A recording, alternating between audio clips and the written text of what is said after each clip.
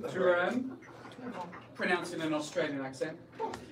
Nick Touran is a PhD nuclear engineer who joined the field specifically to help fight climate change. He has expertise in advanced nuclear reaction design, development, and history.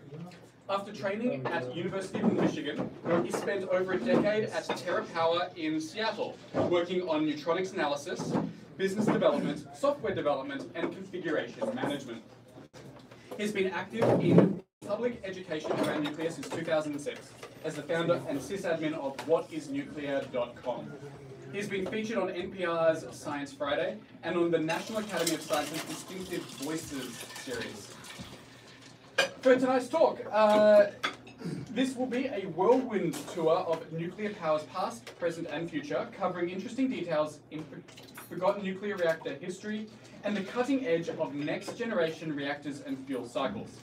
He will discuss the major challenges and solutions to decarbonizing electricity, heat, and industry with nuclear power at world scale. Please put your hands together for Nick Touran. Thank you. Happy to be here. I gave a talk to this group maybe in 2018. I checked those slides to make sure that they aren't the same slides. There's a few that may look familiar just to jog your memory, but there's a slight difference in every one. So, but I think there's only 5 repeats. But so, how many of you were at the last one? Do you remember? Yeah, I thought I recognized it. Anyway, so and this is an experimental slide deck. It's a little bit of it's a 2-dimensional slide deck. I just made it the other day. So there's different sections, and then you can go down as deep as you want. And we have to tune that to like how much detail you want to go into. And we don't have time to go through every single one. But anyway, so we'll just kind of go through it. And I think if you do have like pressing quick questions in the middle of it, I mean, I'm happy to have a clarification. You can interrupt, that's fine. It's a small enough group. And I'll try to leave questions for like discussion at the end, because a lot of times on these topics, people have quite a bit that they want to hear more about. So I'm interested in what you guys want to hear more about. So without further ado, we'll get started. Just to provide context, I like to get started with just like what's the current status and context of energy in the world, just to sort of lay out like why exactly we're doing this.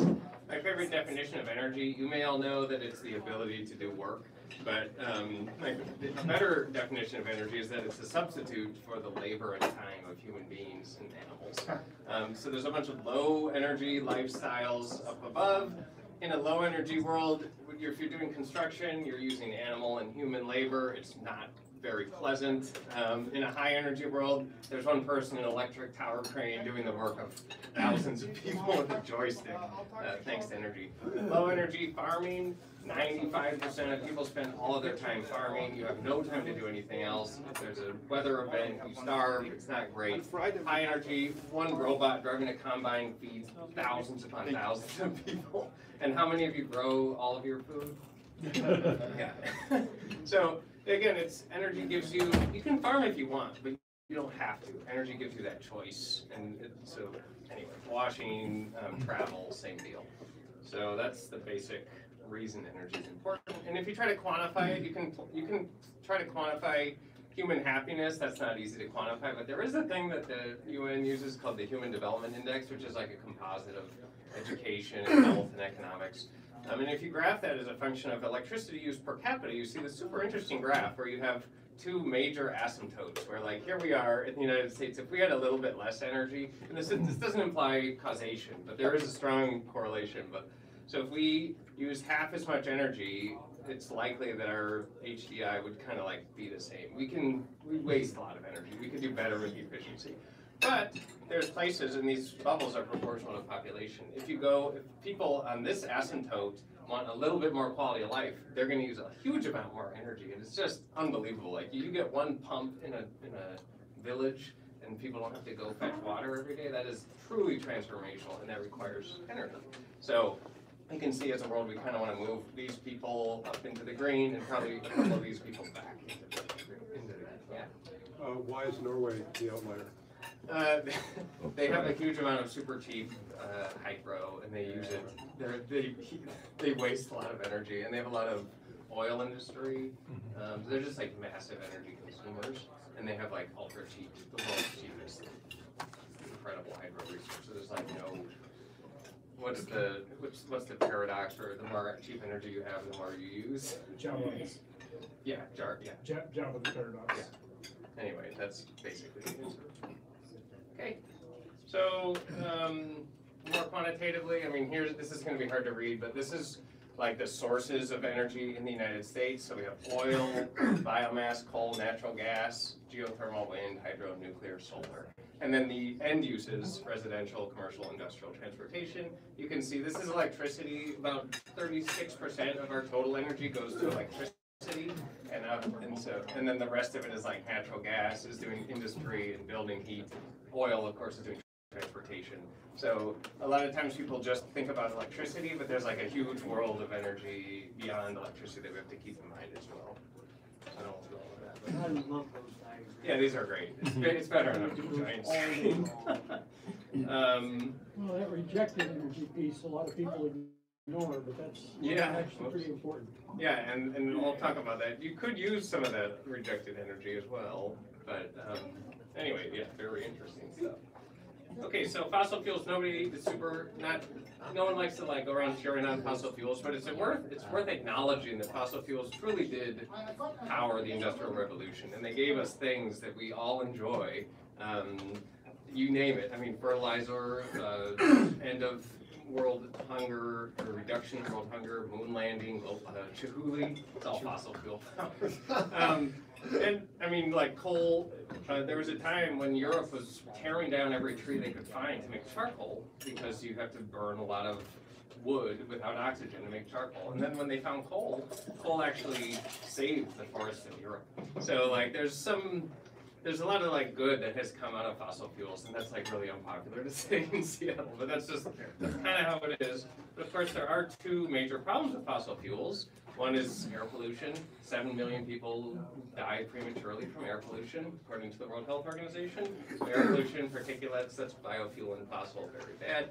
This is indoor stoves, this is outdoor. This is indoor biofuel stoves, like when you don't have like an oven. And then this is like from regular power plants. Okay, and then the other big one, of course, is climate change. And I'm sure you guys have talked about this plenty. There's a pretty significant human influence on climate change due to mostly fossil fuel emissions that have increased CO2 levels, causing global warming.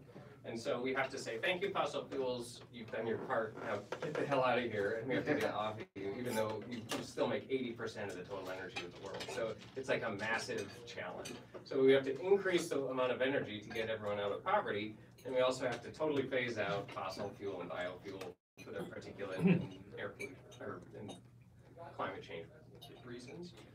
Fortunately, we have solutions.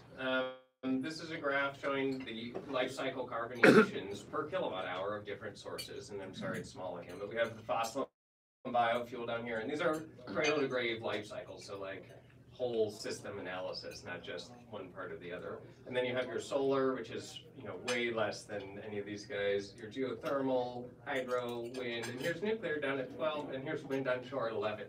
So, and that's where nuclear enters the game. So nuclear is among the lowest carbon forms of energy that we have. Does that take into account every step, like mining? Yeah, mining, it's literally like exploring for mining, then mining, enrichment, construction, operation, fueling, decommissioning, and long-term waste disposal. And similar for all the other sources. That's why it's non-zero. Yeah, exactly. Right. It'd be zero if it was, that's right. Fission, yeah. Okay, so enter nuclear. So what is nuclear energy? And I think most of you probably kind of know this, so I'll go fast through it. So you've all seen this. This is the periodic table of the elements. Every different element has a different number of protons. That's great. Did you know that each one of these, I mean, some of these, the atomic weight of like iron is 55.8.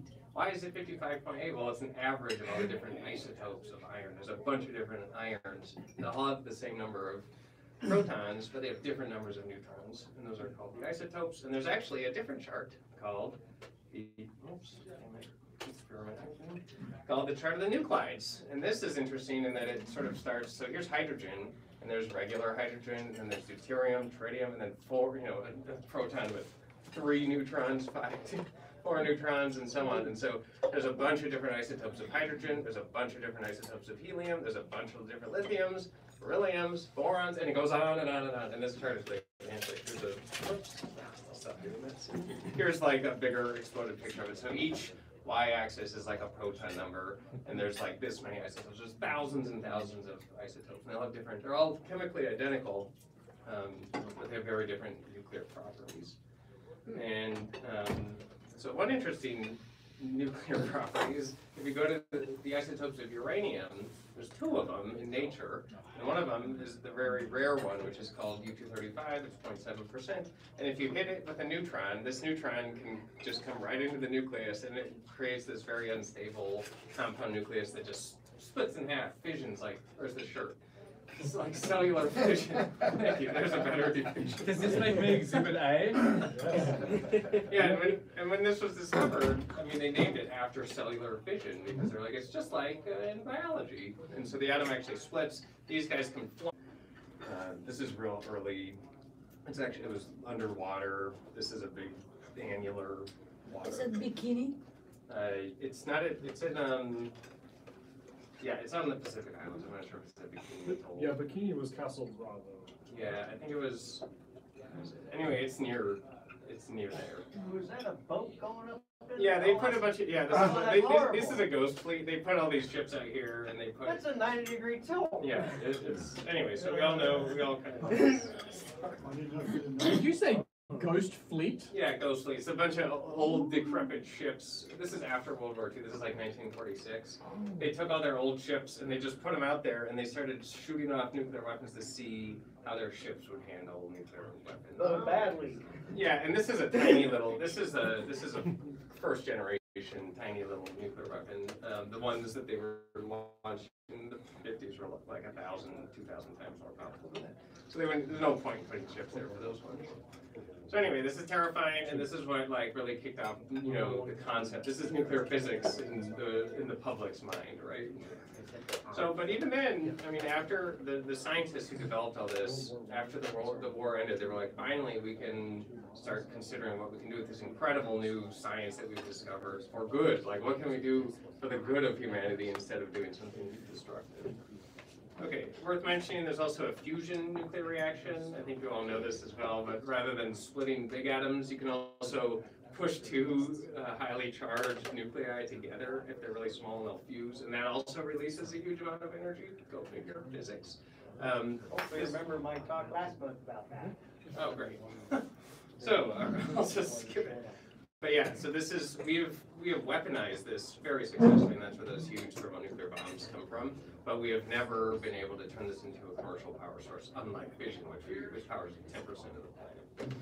Okay, so, and then just to summarize, fission, fusion, in nature, there was a natural fission reaction 2 billion years ago in Africa. This is a crazy story in itself, but it was discovered in the 70s. That like there were just some weird water deposits, and it concentrated, some bacteria concentrated uranium, and they went critical, and we can still see the fission products today. So there were actual nuclear fission georeactors on Earth, which is crazy. Self-moderating. Yeah, exactly. For a long period of They would time. boil, and then it would come, yeah. Fusion, of course, happens in the sun. We're familiar with that in the natural world. Discovery, first chain reaction was in 1942 at CP1 in Chicago. First, you could kind of call it a chain reaction, but the first like big release of energy from fusion was a thermonuclear weapon in 1951. Weaponized, made electricity. 1951 in Idaho was the first actual electricity made from a nuclear I reactor. visited that. It's so very small. It's one of my favorite museums. Yeah. Yeah, if you're ever driving through the Snake River Valley, definitely in the summer. It's only open for like very small amounts of time. There was a terrible accident in that Idaho, one of their reactors. There were a bunch of meltdowns in a bunch of reactors. That I one. distinctly remember somebody needing pins in the ceiling. Oh, that one. That was a dip. That one was SL1. SL1, that's the Yeah, name. that's later. That was in the 60s or 59. Hopefully Yeah. they don't do that anymore. Yeah. Well, yeah, and I mean, yeah, so we'll talk about this, but I mean, let's talk about boiler accidents that made the ASME boiler code. There's a bunch of gruesome stuff in every technological advance. Okay, propulsion. So we've never made electricity from fusion. Propulsion we did in 1955 on the Nautilus. We powered an ice base under the ice in Greenland with a nuclear reactor in 1960. We put a nuclear fission reactor in outer space in 1965. And we had competitive commercial power in 1965 at Oyster Creek. Yeah, and so now it makes 10%, fission makes 10% of electricity, and there's a bunch of startup companies raising untold billions of dollars working on doing it. Is this just for the US? 10% of world electricity.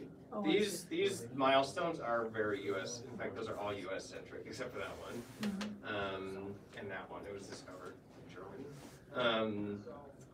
But yeah, there's similar milestones in other countries that are like just a few years after this. Those same milestones were hit by like the Soviet Union and others. Could I ask a question? Sure. Okay, so you said that we haven't made electricity using fusion, but you also say that in nature the sun is a fusion reactor. Yeah, sorry. So Like, isn't solar energy technically using fusion? yeah, oh yeah. I mean, yeah, everything, solar, wind, hydro is all nuclear fusion technically. But I guess I should say made electricity like on Earth, like terrestrial nuclear reactors. Direct shot. Yeah, If we're gonna get that far, then coal is technically fusion. exactly. What exactly. made the coal living things? How do they live? The sun. That's right. I have a great like flow chart that shows all those things. Anyway, okay, so let's go in a little bit more. So how does a nuclear plant work? And this is just going to be slide version, so bear with me. So first, the energy was all put in there by a big colliding neutron merger, a merging neutron star, or a large supernova. And that's what packed in, you know, all these neutrons piled up, and it like stored energy in these big uranium atoms. Those uranium atoms then cooled off and have been sitting around. They've been sitting around on rocks ever since. And you can go out in the yard and you can find a rock that has uranium in it that still has that energy in it from that merging neutron star. And in fact, and it's slowly bubbling out some of its energy. Some, like, uranium has a super long half-life and it lets out some of its energy all the time. And so if you happen to have some uranium mineral like this, that you just found somewhere, and if you happen to have a Geiger counter like this, you can hold the uranium mineral up to the Geiger counter, and it should start clicking. Well, this is background. It should click once every 2 seconds or so. And then when you put this up to it, you can kind of hear there's a lot more clicks. So each click is one atom shooting out an alpha particle very slowly. And it's been clicking like this literally since this event. Like this happened, and then this started clicking like that. And it's been clicking like that ever since that for billions and billions of years. So it's very interesting. And this rock is not hot. I mean, I can hold it in my hand. I can't boil water with this. I can't make electricity with this. So, like, even though it's letting some of its energy out, it's not coming out fast enough. So I need to do something to get that energy to come out fast enough. And to do that, I need to make a machine that sustains a chain reaction. And that is what a nuclear reactor does. You know, I just have to say that, do you know how many people who are not skeptics would have been just frightened of that right now? I mean, the perception of the public of radioactivity is really If you take, I scary. have a video of myself taking this exact Geiger counter on an airplane, and if you turn this on an airplane, it clicks just like that. Yeah. Because outer space is radioactive. But people don't know this. Yeah, people don't know this. When I turned it on, I made sure to turn the audio off. Oh, yeah. Where'd you find that rock, by the way? Actually, I got that one on eBay. Oh. I've been meaning to find it. There's a bunch you can find out in Spokane, and I've looked around here to try to find some myself, but so far I haven't found it. Spokane has tons of them. I gotta go get some. Yeah. So yeah, I mean, it is. I wish more people had Geiger counters. You could set it on your granite and you would see it clicking, and you could take it on a plane and see it clicking, and so on, and just get used to the fact that there are natural sources of low dose radiation. It's just part of life. It's been part of life forever. That's something that would be very helpful if people knew. You've read the recent stuff about the tritium lake in Minnesota. Well, the dose rates are like way lower than the background, but like people just don't get it. It's either radioactive or it's not. But the fact is, everything's radioactive. But anyway, we'll get into the marketing talk about it later. So, all right, so you have the rocks, you need to get them to split faster to get the energy out. So you crush them up, you turn them into something called yellow cake. This is a purified form of uranium. And then you gotta enrich it.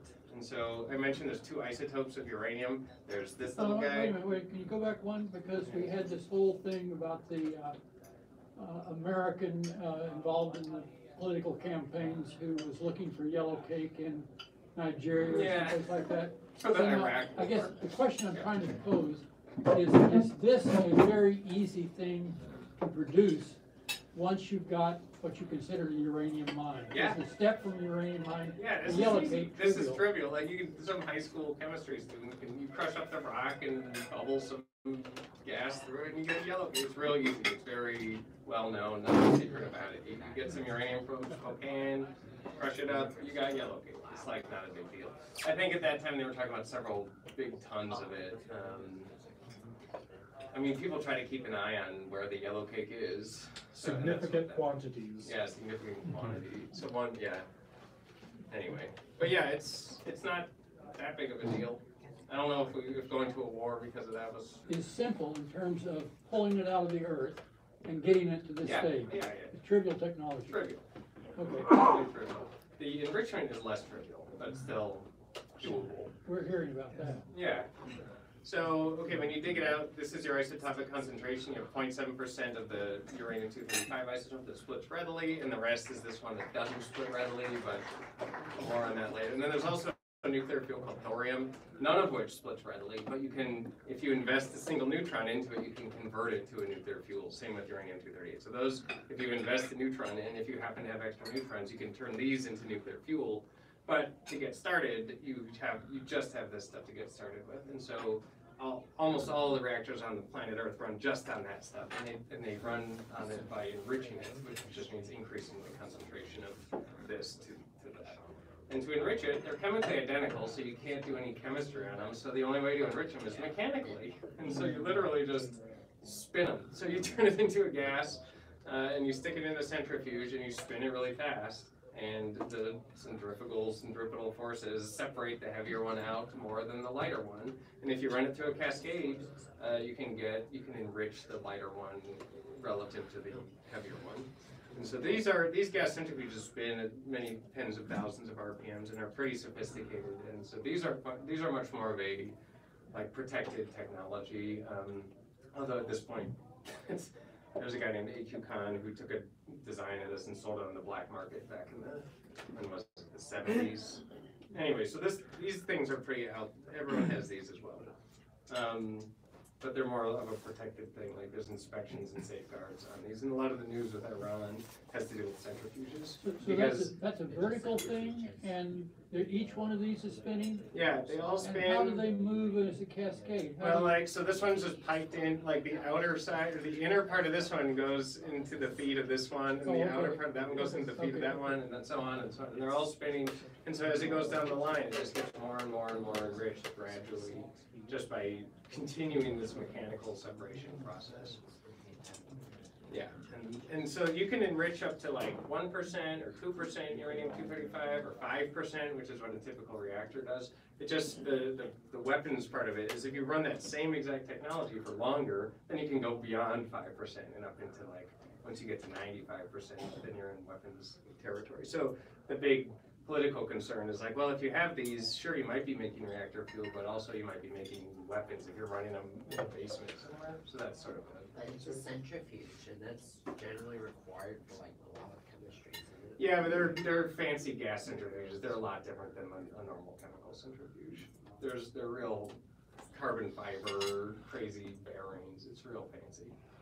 But yeah, I mean, they're not that. Lots of people have them. So wasn't it some aluminum tubes that that Cheney thought that the Iraqis had or were trying to buy in order to make? No. I actually, yeah, I think they Or were looking at. or was that total BS that Cheney was talking? I don't know the details of that particular story, but I'm sure it's about the tubes that make, it would probably be like some carbon fiber tubes. No, they were a special kind of Was it special aluminum. okay. And so that's why I'm raising it, because No, I don't see us talking about aluminum here. I'm sure it was about this technology, but I don't know the details of that story. Excuse me. Anyway, okay. So so you enrich it, and then you fabricate it into these little tiny pellets. So this is now like 5% enriched uranium, and you put in these little pellets, and it's still just as radioactive as this thing I'm holding in my hand. So you can hold it with a glove. It's not. It's lightly radioactive because it's the atoms haven't split yet. And then you load those guys up into these tubes, and these are the cladding tubes of the fuel assembly. So you stack all those little pellets into these arrays, and that's just getting them close enough together but still leaving room around them so that you can pass a coolant by them, because it's going to make a lot of heat, and so you have to pump a coolant, and so you need space to pump the coolant. And then you load those all up into a core. So there's a bunch of these fuel assemblies. Here's a person per scale. This is a nuclear core. And you put a couple hundred of those assemblies together, and now they're in the right geometry that they can sustain a controlled nuclear chain reaction. And that's when you can start getting billions of watts of heat out in steady state for 2 years in a row without stopping, and turn it all into electricity and district heat and all sorts of other interesting, useful things. So that's where the magic happens, as they would say. You've already seen the chain reaction picture. This is it again. You know, one atom splits, you put the other uranium atom there, it splits, and so on. And you do it in a way so that the neutrons that get lost balance out perfectly the neutrons that get that cause the chain reaction. And so that's kind of what the nuclear engineer's job is, to like keep that balance just right and keep the feedback so that if anything starts going the wrong way, it comes back instead of diverging. And so that's like the trick of neutronics, as we call it, in reactor engineering. So, and it turns out it's relatively easy to keep this to be super stable. So it goes to a certain power, and if anything happens, like if you start pumping in, if the water starts heating up, the power goes down until the water cools down, and so it's very self-correcting. And then you just pump heat around and make electricity. Let's see if this plays. The process of creating electricity using nuclear power begins with the splitting of uranium atoms in the reactor. That I was This just showing. process, called fission, produces heat. In a pressurized water reactor, the heat from the water surrounding the nuclear fuel is kept under pressure to prevent it from boiling. Yeah, so this is a big The reactor hot vessel. water is piped from the reactor vessel to This is a a steam pump, generator, and you just start pumping where the it coolant transfers its around. heat to boil water and make steam in a second system. It's a real fancy way of boiling water. The water is pumped back to the reactor vessel to be reused. So, The non-radioactive steam now you from just the have the steam steam, generator and the steam spins just blows turbines over that the. drive the generator to produce electricity. So here we have the steam blowing over like the Steam is used in pinwheel. turbines, it The is magnets drawn into move a the electrons condenser, around. where it is cooled and condensed back into water and pumped back I to should the just steam narrate it generator myself. to be heated and reused. Yeah. Looks like a whiskey still from the backwoods of Mississippi. Yeah, exactly. I mean, it's supposed to be simple. I mean, there's a lot more systems in here. There's safety systems and so, but like that's the idea. You get that now that you have this rock, it's really hot because you've started splitting the atoms, you know, yourself. Then you can boil enough water, and once you get this thing spinning like crazy, those big magnets can push electrons around like crazy, and that's where the electricity comes from. So that's it. That's how a nuclear reactor works. Yeah. So then after the fuel, after 5 years in the reactor, the fuel has split a lot of its atoms, not a high percentage of the atoms, but so many of the atoms that it can't sustain a chain reaction on its own anymore. So you pull the assemblies out and you stick them in this thing called a spent fuel pool. So this is where the spent rods go, and they chill in this swimming pool for 5 years or so. They have to cool. When you shut a nuclear fuel assembly off, the chain reaction stops immediately, but it still emits quite a bit of heat. 7% of full power right at first, and then after a day it's like 1%, and after a month it's 0.5%. But 0.5% of a few million watts is still significant, so you do have to keep it cool. And that's just it sort of naturally, all those radioactive isotopes are slowly walking towards the stable isotope in the middle of that chart of the nucleus. Okay, and then after it cools long enough, it goes out into the parking lot into these dry casks. And so this is the current U.S. brilliant plan of nuclear waste, is to just store them in the parking lot. And these are big steel and concrete, well shielded. You can stand next to them. There's lots of pictures of people hugging them and holding Geiger counters up to them. It doesn't register any more than what it registers in this room. So yeah, the interesting thing is like there's a picture of Jim Conca who comes and gives talks sometimes. If you guys ever want to get him to give a talk all about nuclear waste, it's the best talk. But basically, like if you power a city like Seattle for 15 years, all the waste would look pretty much like this. What you see right here is about all the waste you would generate from powering a mega city or a big city for 15 full years. So and that's because of that energy density. There's a tiny amount of nuclear waste per energy in a nuclear reactor. And then the final. It's all solid, right? Yeah, it still looks like those little black ceramic pellets. That's what nuclear waste actually looks like. It's like a teacup. Unless you So is there any active cooling going on in those dry casts? No, these are air cooled. So there's little air vents, Okay, and so it's just totally natural convection. Passive air Totally cooling. passive. Yeah. Passive air cooling. Yep. And so yeah, once they are low enough power to be able to survive in air cooling, they just move out to there, and they can be there for 100 years. About what is the temperature inside that thing when they first go into I it? think it's like 140 degrees Fahrenheit. Or Okay. something like that.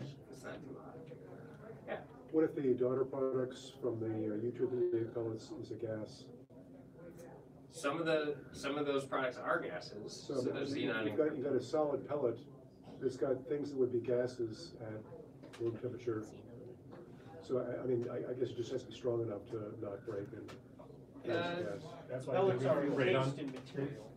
That's why we have to read Is radon a product? No, actually, radon's a very minor product compared to the other. Like uranium does decay through radon, so there is a little bit of radon in there. But the stuff that's fissions, there's a lot of krypton and xenon, but a lot of that decays really quickly in days to stability. So those gases aren't as much of a concern. Do they come off of a dry cask? No, they're still in those. They're still in the cladding tubes, which are pressurized, and then they're also in another vessel inside of this thing. So those don't usually. Okay, so the cooling air that's going through is not going through the same channels in the little tubes that you were using, putting the water through in the reactor. Right. There's like a vessel inside, and so it's cooling the outer wall. Oh, of it's that cooling vessel. the outer wall of the vessel, so the vessel itself is sealed. Right. So is there a possibility of buildup of pressurized, say, hydrogen or something in that cask? Hydrogen? I don't think I'm so. just thinking, is Yeah, no, I there mean, something that can build up?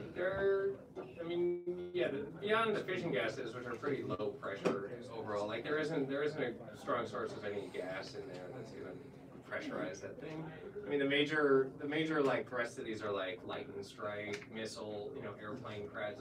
These are designed for those types of external hazards. And there's great videos of these getting run into by trains at full speed, powered by rockets, and dropped onto spikes and burned in jet fuel for 90 minutes. They're unbelievably robust. Did you see where this is? This one, Maybe I missed it. This is a Palo Verde.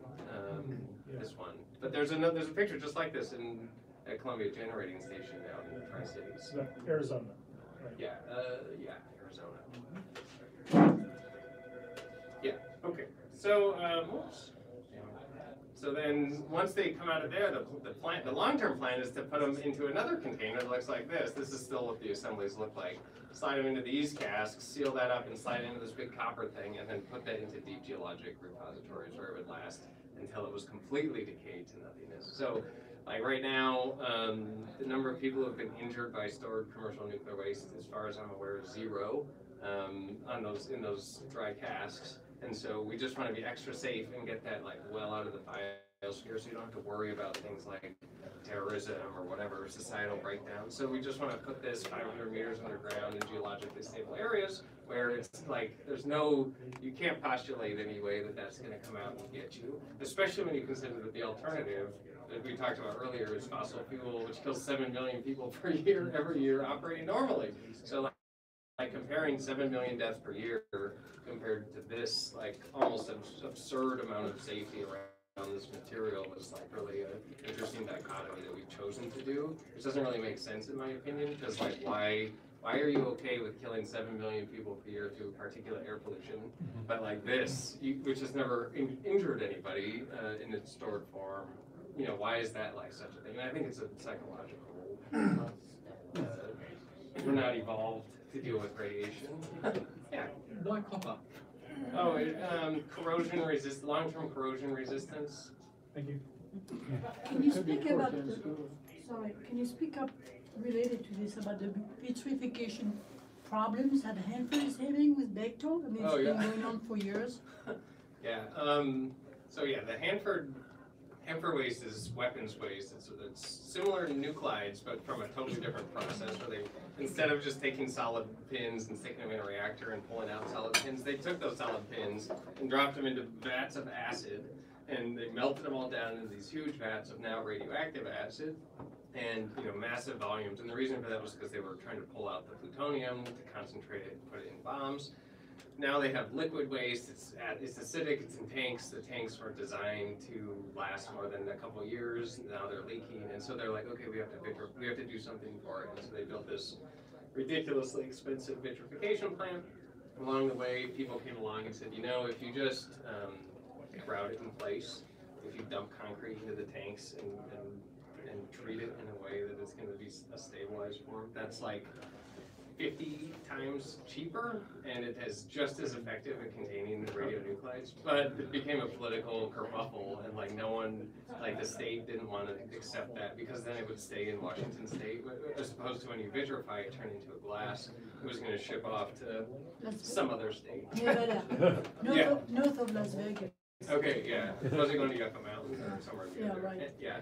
So anyway, it's a huge mess, and there's been all this. I mean, it's like an endless money pit, because we just didn't, in the Cold War, we didn't treat our nuclear weapons waste responsibly, and now we're just dealing with it. But even now, we're still being pretty irrational about it, because just grouting it in place would be a much simpler solution. And the Congressional Budget Office has done a report that compares the two options, and is like, hey, grouting it in place is way easier.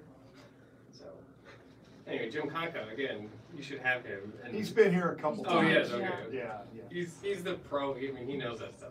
He didn't address that topic though. Really? Waste. I learned that from him. He has like a 2-hour presentation that we have on our YouTube. He goes into it. Okay. So sorry, I don't know if I'm going into. Well, anyway, you guys are asking questions, so I guess we're good. Okay, so status of nuclear power. I already mentioned it makes about 10% of the world's electricity. There's like 437 reactors. The blue ones are operating. The purple ones are offline, but could be operating again. These are the ones in Japan that they turned them off after Fukushima. And then the shutdown, retired ones are the red ones. So those are mostly old reactors that have just reached the end of their life. And so here you see Columbia Generating Station, which makes a few percent of our electricity. What's what? What's the black? Under construction. Great question. Yeah. So under construction, there's 4, and in fact 3 of those are online now. So my chart's out of date. There's 4 big ones that are just getting built in the UAE. China is building a ton. Russia's building a ton. So that's where, right now, the future of nuclear is happening in this part of the world, and they're building them quite effectively. There's a few under construction that aren't going so well in Georgia, although we just hit a big milestone for ours in Georgia, and then there's a few in Europe that are all kind of boondoggly. Yeah, so here's kind of what capacity looked like over time. So started out, there were none, and then we went totally exponential. It was the nuclear heyday. We were going to decarbonize the whole planet and be totally energy independent. And then a bunch of things happened.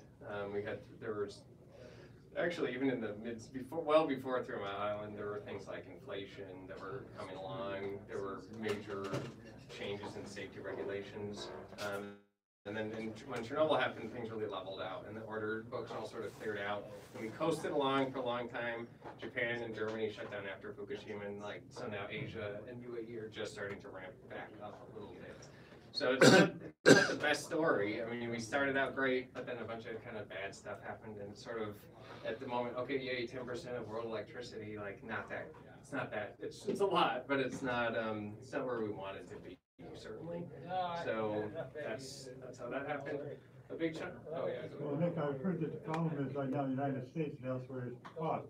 Every reactor is different design, has to be separately approved. For South Korea, to standardizing. Why don't we do that? Yeah, that's a great question. That's my economics slide. Basically says, why don't we just do what South Korea does?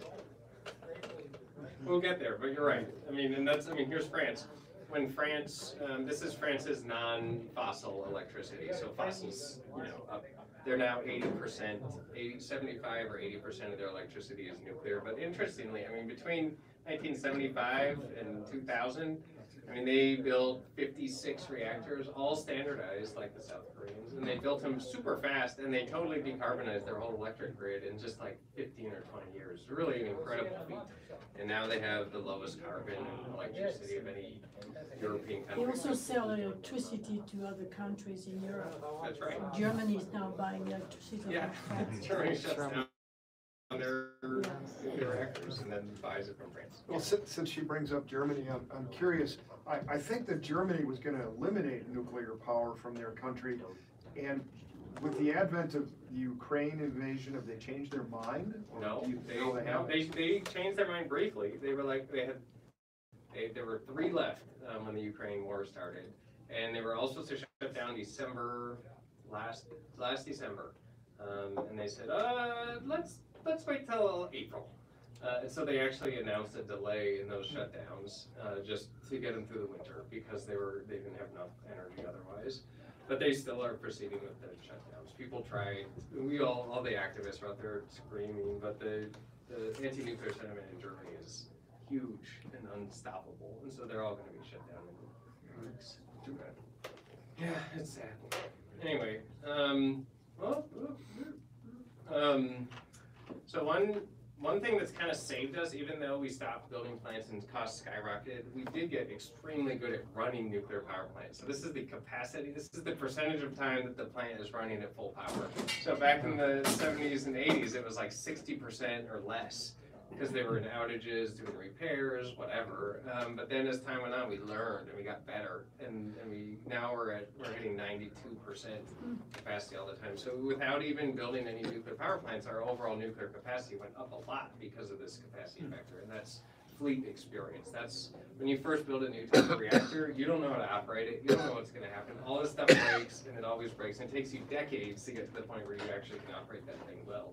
And so that's what happened with the current fleet. If we build new types of reactors, you can guarantee that this kind of thing is going to happen again. They'll start off not doing well, and after you learn, maybe they'll start doing well. Hard to say. You guys gonna kick me out? I'm kidding. You're at 45 minutes. We're at 45? Okay. Well, let me fly through a couple other fun ones. One fun fact that I think isn't well known is that nuclear power plants can load follow extremely well. They're perhaps the best thing at load following. They can change power at up to 5% full power per minute. So that's like a gigawatt. 5% of a gigawatt per minute is what those things can do. I mean, think of a combat nuclear submarine. Like, you better believe that thing can ramp up and down like crazy. And these commercial plants are the same. They choose not, they almost never load follow because it's just cheaper to run at full power all the time, because that's like maximizing the hose of dollar bills that comes into your, because you're getting paid, dollars per megawatt hour. So they generally don't load follow, but in a world where you're getting more and more wind and hydro, and you have more and more, you want more badly to load follow with a low carbon energy source, nuclear is basically the only thing that can load follow on demand without emitting any carbon. Except for batteries. Batteries are not an energy source. Batteries no, that's require... true. They can flatten the energy source. Yeah, you're right. Yeah, but to do that, you have to build more capacity to charge them, and so the economics and the material intensity of building batteries at scale is basically it challenges the concept of green energy. Well, that's why you use old used batteries from cars. Like the one they did at Perth, Australia. The number of skyscrapers full of batteries that you need to run the United States through one night is in the 10,000s. Yeah, it worked at Perth. That's about it. That's a lot of lead and a lot of acid. So it's, anyway, the material impact, land impact, overall ecological impact of running a nuclear plant in load follow mode is much less than the system that's like all wind and solar plus batteries, because that system just gets to these obscene scales to deal with the long, here we have, well, we're lucky to have hydro in Seattle, but we have a 2-week lull in wind every year in January. No wind at all in Bonneville Power Administration for like 10 full days, and of course the sun sets at like 4:30. So that kind of, the system you'd have to build to power that with wind and solar batteries is truly ridiculous. Like, it's not an option. So anyway, and most people say like nuclear plants can't load follow, and so that's the reason I like to emphasize this, because they can, if you want them to. You'd have to set up some kind of low carbon capacity market that would make them interested in doing it. But it looks like this one was able to go from about 650 up to 1400. Yep. The black one in the sweater. Yeah, and they can do this and they do this daily in France. And these are German ones that are shut down now, but they did this every single day to just follow the daily load. But that's basically a factor of 2. That's the point I'm making. It's a factor of 2. True. Yeah, they're not necessarily going to go down to 0, but they can bring in an extra 500 megawatts, to help you ramp up when the sun sets. Like, you could do some interesting stuff with this. Okay. Go ahead. Why can't you just pump water uphill and store water that energy that way? Oh, you can, and that's what I mean. Yeah, you need a huge, put the water's very low density, and so the size of the reservoir and the impact on the ecosystem and the land area that it takes to do that at scale is astronomical. So you can't do it basically anywhere. And there isn't, like, here we have the Cascades, and we have the Snake River. There's Gordon Butte, and there's a Vantage Washington project, but only one of those is funded, and several of them are being protested. So. Yeah, I mean, you can do it, but it's just not. This again is much smaller, much less of an impact, probably a lot easier. So are they able to run Columbia generating like this? Yeah, they could, but they don't. Because they've got a contract with Bonneville that says we pay you for whatever you do? Yeah, and they get more money if they're at full Anybody power. need something else over here? Is everything okay? Thank you. Just want to make sure, okay? Yeah, I mean, if you said, hey, we'll pay you for the capacity to turn up in power at night, and then you made it worth their while, they would be able to do it. If that was cheaper than building a bunch of batteries and gravity storage things, that you could do. No, but if they were trying to respond to the marketplace, they might do something like that. As it is, they've got a contract, put or pay. Yeah, that's true. They've got a put or pay contract. That's true. That is true. I think once Centralia coal mine shuts down, the last one, It's already shut we're down. gonna want all that energy. It's shut down already. No, but The I'm first just one saying, was, there's a second one, It 25. is true, isn't it, that Columbia could do this if that was the market they were trying to meet? Yes, they are technically and legally capable of doing this. Yeah. All right, and I know I didn't get through all 95 on my slides, and that's probably for the best. I do want to go through just a few fun other uses of nuclear besides electricity. So we already mentioned a few of these. Submarines, aircraft carriers, commercial shipping, super interesting. The NS Savannah was a nuclear-powered shipping thing. If you want to decarbonize ocean shipping, that's a pretty interesting way to go. Nuclear-powered spacecraft has been done, so interesting. District heat, there are nuclear plants that take that waste heat and pump it to all the buildings nearby and provide building heating, now decarbonizing that part that's almost all gas. So you could get heating from your nuclear plant. And you can pump this 100 kilometers away from the plant. It's like incredible. So this is a really interesting way of potentially getting more value. This one's in Switzerland, but there's a bunch in China also. China's building a lot more of these because they have major problems with coal heating in winter, causing air pollution. And so they're building nuclear reactors. They're just making heat. Okay, yeah, that one's in Shandong. Yep. Yeah. Radionuclides for cancer treatments. I think you've probably heard of that. That's another thing nuclear reactors can do. Remote power. This Mars Curiosity rover is powered by plutonium-238 battery that was made in a nuclear reactor. Here's a truck-mounted mobile nuclear reactor called ML1 that ran back in the 60s. You can desalinate water in massive amounts with nuclear reactors. Back in the 60s, we had plans to make these big agro-industrial complexes, so you have 2 big reactors, and that would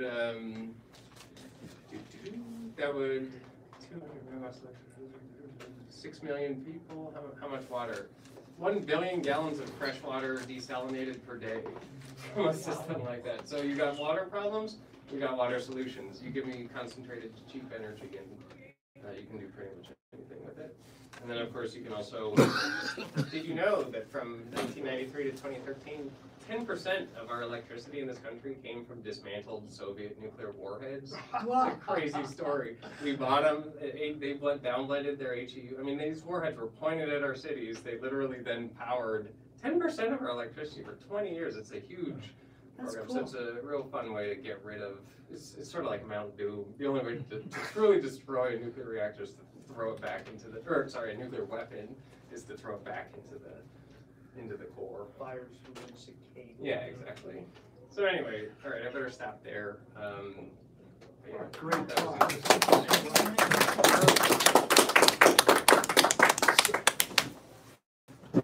I can just help facilitate the Q&A, or you can do yourself. By the way. Whatever you prefer. I mean, I can. I'll let you do it. Okay, I'll do it. Yeah, go ahead. Well, this is sort of a two-sided thing, and it might annoy you. I have to warn you. I can't be annoyed. Okay. Well, that's easy. All right. Have you ever given a similar presentation to an anti-nuclear group? Have you had the temerity to do that, or have they invited you? I don't say they haven't invited me. I've given talks along these lines in Seattle a number of times. But most people have been they're like, oh, okay, that's interesting. Like, well, and then they have questions, you know, let's hear about the waste, let's hear about cost, things like that. But in general, people have been pretty like open to it. I haven't given it to like an all-out anti-nuclear organization. Well, and I've only had a few people like come up and be like, who's paying you to say this lies? Oh. That just happened like once. Well, the second part of my question is, you know, being a skeptics group, I think most of the people in this audience basically agree with the thrust of having nuclear power. Sure. I mean, when I was 17, I was an anti-nuclear activist. I grew up, okay. But having said that, can you recommend an organization who might have a speaker who, even if he or she completely disagrees with you, might give a presentation that wouldn't offend us by being crazy? Okay, in other words, for example, I don't want to hear from a flat earther because they're nuts. Okay? But can you tell us somebody who might give a contrarian view to what you're saying that we could invite and analyze? Yeah, I mean, we have I'm trying to think of someone like in town. Like, we definitely have our El Guapos like on Twitter or whatever. But like, Carl, do you have anyone in mind in town? Because Carl's he knows these groups. Yeah, if you got someone from the Positions for Social Responsibility, you might not be completely offended, but you would probably stop them halfway through with questions. That's fine. No, according to Dr. Helen Caldecott, Oh, no. we're all dead. No, Caldecott is pretty She's much totally the worst. crazy. Beyond Nuclear is the worst of the worst. Yeah, but she's one of the PSR, founders. yeah. She was Yeah, one of the the fellow founders who of runs PSR. PSR is a very reasonable guy. Yeah. And Is his that, they have a focus- local group? Yeah, They it's do. very local. He's They're actually located down in Oregon. They follow us around But, sometimes. but Not kidding. his focus is almost entirely on waste. Yeah.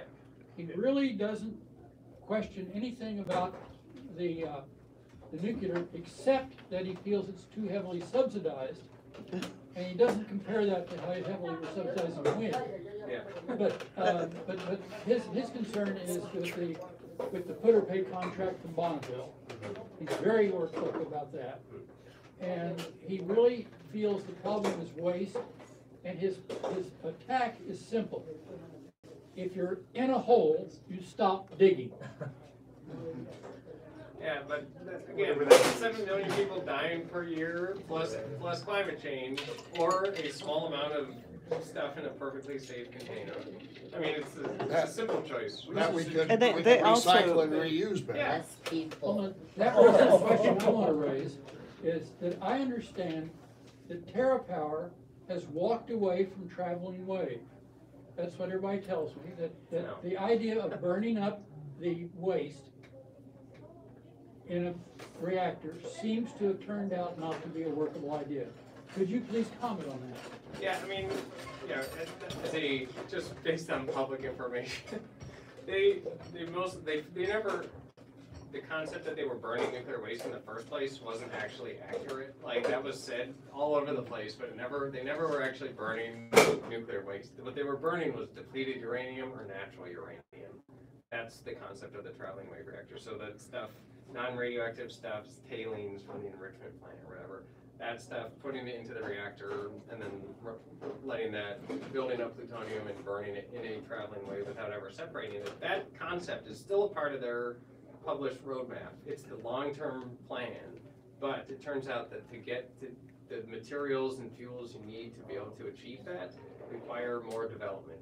And so right now they're doing a reactor that is still, that makes sense in the current context and is a stepping stone towards that reactor, and it's still moving in that direction. It gets better and better as you move towards that reactor. So they haven't stepped away from it. They've gotten on the first step towards it. Okay, so be more clear. So what they were talking about using in the traveling wave. Yes. And it was misreported all over the place. And I tried to go on Wikipedia and correct, but it was always just burning non-radioactive natural uranium, the yellow cake picture or depleted uranium that comes out of the enrichment plant. It was never planned. The whole point was to get away from reprocessing, because reprocessing the spent fuel is expensive and it has caused lots of proliferation concerns in the past. And so the whole point was forget about reprocessing. Reprocessing is dumb. We're just going to get all the benefits of a breeder reactor by going to a super deep burn fuel and just burn depleted uranium. When I talk with Mark about the sodium-cooled fast reactor, I got the impression that a later iteration of the fuel cycle might be able to take fissionable actinides. Is that still true? Oh, yeah, you could if you decided, oh, let's reprocess after all, and someone said we want you to reprocess, you could absolutely do it. That type of fast neutron reactor can eat through waste like nothing. You have to reprocess it, and we've Bill Gates and the gang. The whole point was we don't want to reprocess. Reprocessing is what caused all these crazy costs and proliferation concerns in the past. So let's do breeders without reprocessing. Yeah. So the hope that I'm getting is that sodium cooled, which is the new Natrium branded reactor, it's many years down the line, maybe is the answer. Yeah, if somebody shows up with a reprocessing plant and starts fabricating hot or fabricated reprocessed fuel, we'll take it and we'll put it in that reactor and it'll burn great.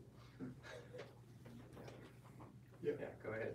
So, different topic. Can you comment on hydrogen fuel production, which is very energy intensive, I understand, and using nuclear energy for that? Is that something you see happening? Yeah, there's a lot of talk about that. There's all these different colors of hydrogen depending on how good it is, where it comes from. Almost all hydrogen comes from natural gas at the moment. People are talking about using clean energy to make hydrogen. And if you do that, then it's like a battery. You can store, if you have wind and solar or nuclear, you can store that energy in a transportable hydrogen liquid fuel. Of course, it's cryogenic and super high pressure and all sorts of crazy stuff and explosive.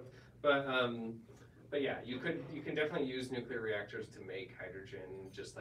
And in fact, it's probably better and easier to use nuclear reactors than it would be to just use something purely electric, like wind or solar. The reason being, to do electrolysis where you split a water molecule, it works better at high temperatures. So if you can preheat that all up with the nuclear steam and then apply the electricity, then it's incredibly more efficient than just applying electricity to low temperature water.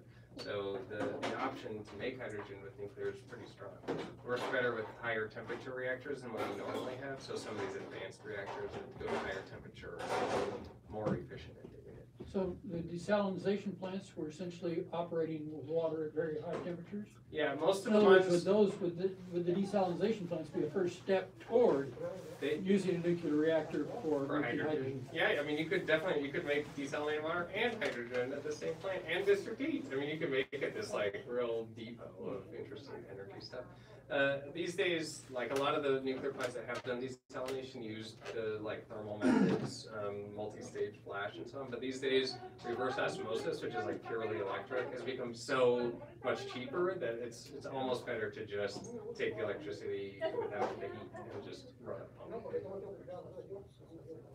Yeah, I have a problem. You mentioned that fission reaction is a chain reaction. Yeah. So once it's fully developed and but it lost control.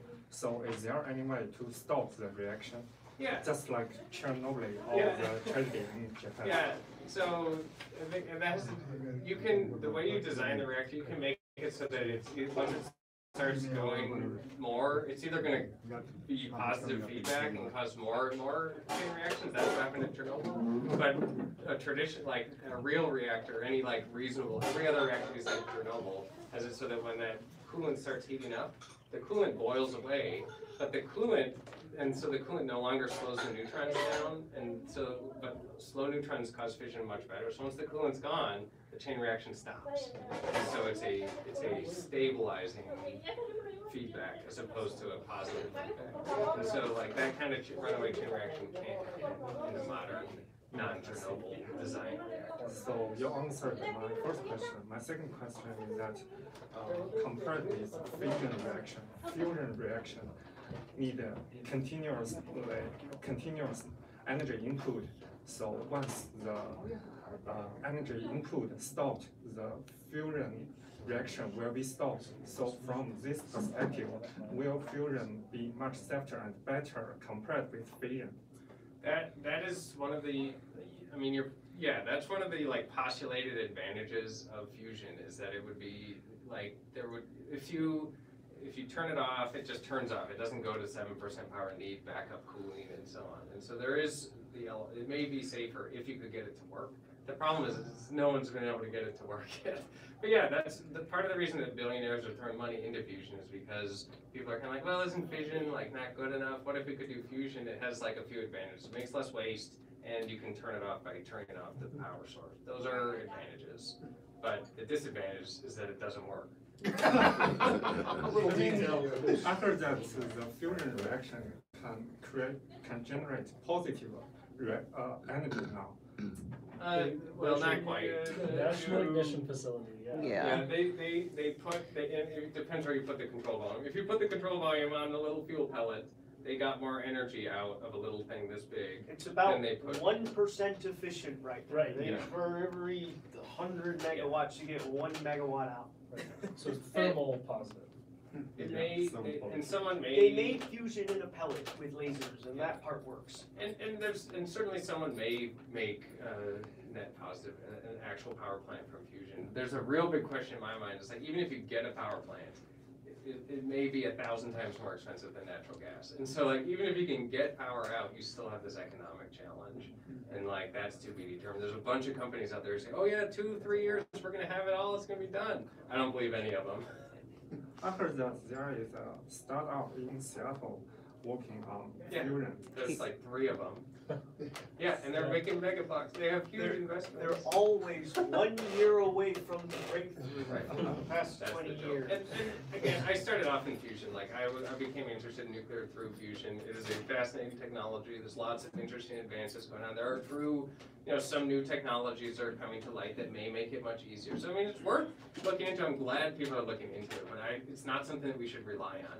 Where we have fission plants that are out there. We've already decarbonized huge areas like that. Right now we should be building fission plants like crazy to get rid of fossil. We should be building wind and solar like crazy, hydro like crazy, fission like crazy, and we should have a bunch of people working on fusion just in case.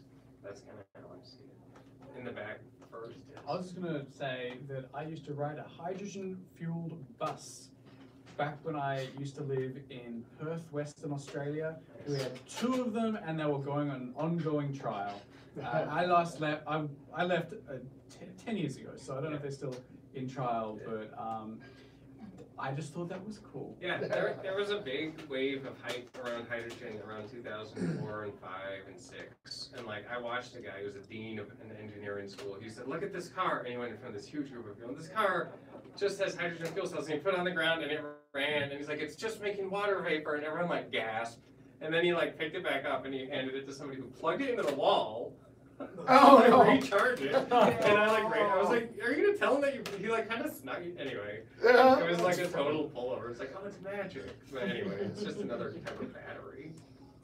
All right, go ahead. Okay, the big thing that the guys who are going to argue against you always bring up is cost, the economics. You said you had some slides in economics. Yeah. You want to go through those? Well, you want me to ask my question first?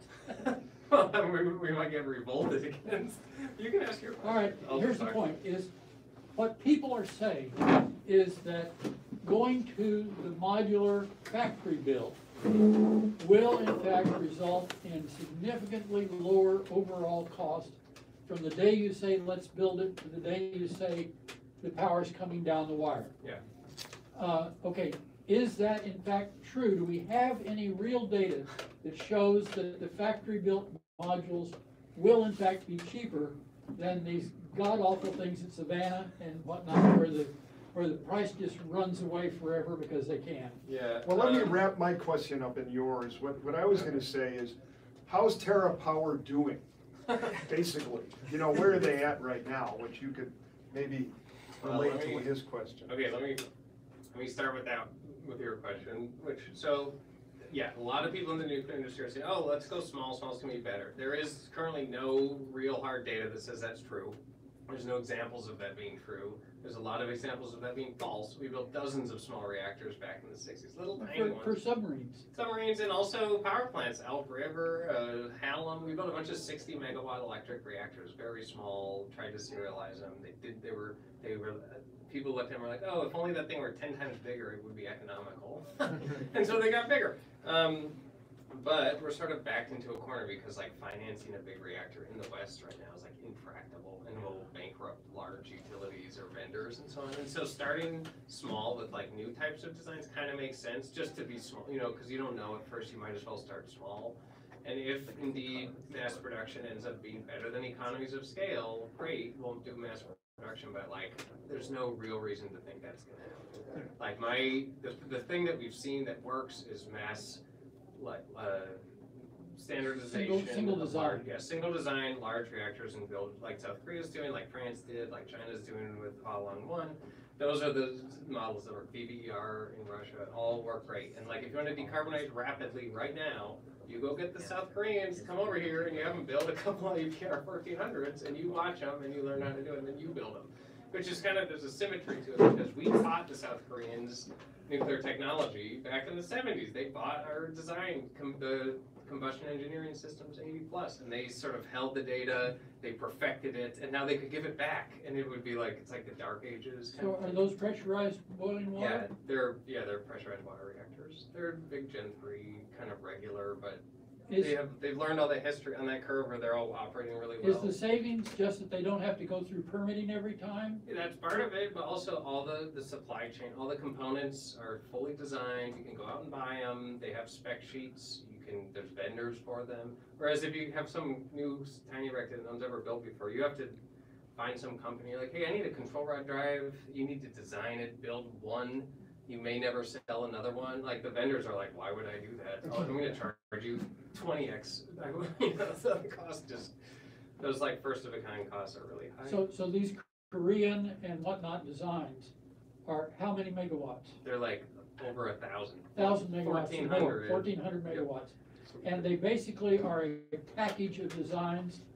And if you say you want one in Renton, Washington, they can literally deliver it. Yeah.